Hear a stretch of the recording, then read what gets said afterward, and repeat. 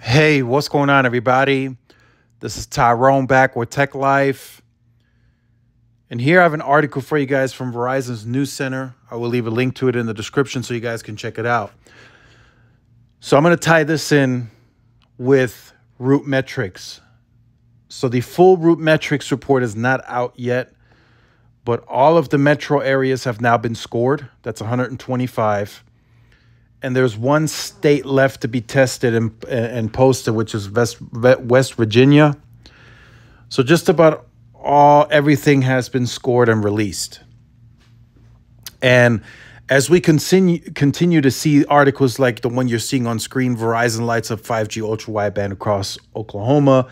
We saw one that said across Indiana. We saw one that said across Texas. So they are furiously deploying this at a pace. And you guys have heard me say this for several videos now that Verizon is deploying C-band at a very, very fast pace. And that's reflecting with what root metrics is showing. It's the scientific testing. And when many thought that AT&T and T-Mobile were starting to close the gap on the testing scores, it really looks like Verizon is pulling further away. Looking at the metro levels, looking at the wins, the outright wins, the ties, Verizon just dominates, absolutely dominates the top 125 metros. And you got to remember, root metrics scientifically tests a lot of different categories. It's not just data speeds and uplink. No, they test accessibility, they test reliability, they test calling, they test texting. All of that is very important when you're looking at a network. I know some people don't call anymore, and I get that, but it's still a very important factor for some.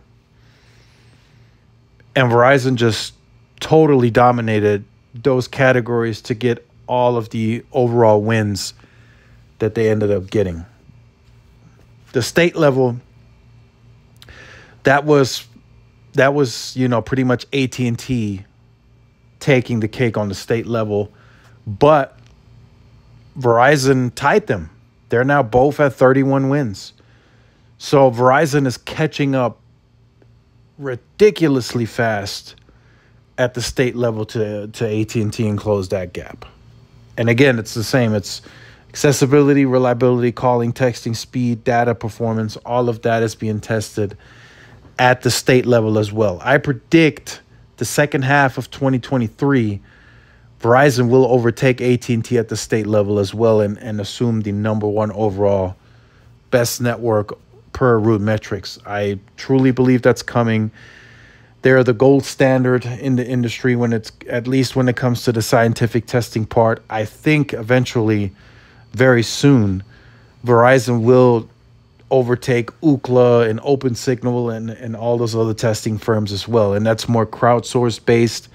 But I think eventually T-Mobile won't have anything else to claim. The only thing they'll probably have left to claim is Umlaut and maybe some other third-party testing firm that they come up with in the future. But the main ones, the Ooklas, the OpenSignals, the root metrics, JD Power, if you want to throw them in, I think that's going to go to Verizon in the future. It's just too much contiguous spectrum. Remember, contiguous spectrum performs better versus fragmented and even aggregated spectrum. Like in a lot of cases where T-Mobile is not contiguous and it's fragmented, they have to aggregate more channel bandwidth to get to an overall higher bandwidth. Whereas Verizon, the A block is 100 and the B block is 40. Yes, they're aggregating both of those blocks, but the blocks themselves are contiguous. That's a huge advantage when it comes to performance. And then you throw in that CBRS, man, that's just going to be one powerhouse of a network. And they're already catching up now quickly, and they still don't have C-band deployed on all sites. So you got to keep all of that in mind as you look at all of these third-party testing firms. Again, it's not just all about speed and data. We get it. It's important. I understand that that's how your phone works. You know, if you don't have data on your speed on your phone, it turns into a paperweight. I get all that. But man, Verizon assuming the position that they have or that they have had, and they just keep extending that lead is just it's just very, in my opinion, it's incredible. It's something that you guys have heard me say in several other videos. Verizon just continues taking the cake on that. And it's going to be hard for them to be dethroned, at least on root metrics. I could see in the future, second half, first half 2024, I could see, you know, T-Mobile maybe taking a few more cities, AT&T maybe firing back. But it's going to be very hard, almost, you know, some may say impossible, for Verizon to lose their top spot on root metrics. There's just too much going into the ground, too many new sites, too many small cells, too much money, too much fiber going to the sites. And then the C-band clears a bit early here. We'll see that next month. It's going to be a sight to see. So let me know what you think about this. I'll leave a link to this in the description. I'll leave a link to the root metrics website so you guys could check it out. Maybe see your state and city.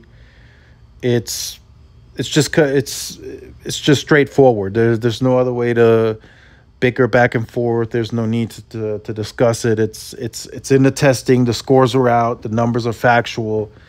You know, how you take it is how you take it. But again, once Ookla starts showing Verizon winning and then Open Signal comes back,